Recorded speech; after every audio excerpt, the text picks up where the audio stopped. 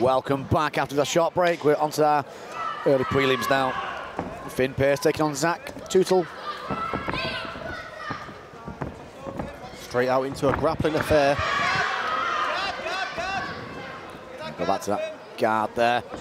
Oh, he's got an armbar. That's right, he's got that. Referee taking a close look. You've got to be careful with that. Yeah, you have to be careful with these youngsters.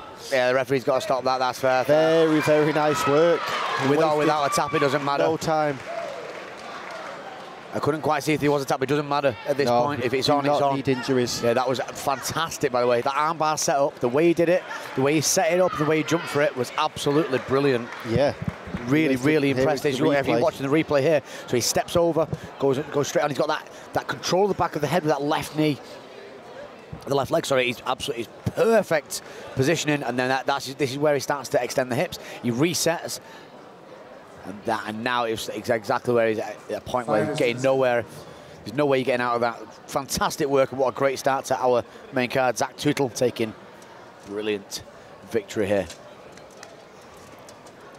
Ladies and gentlemen, after 25 seconds of the first round, your referee, Mr. Nico Gajoka, calls a stop to the fight, declaring your winner by armbar, Zach Toothill.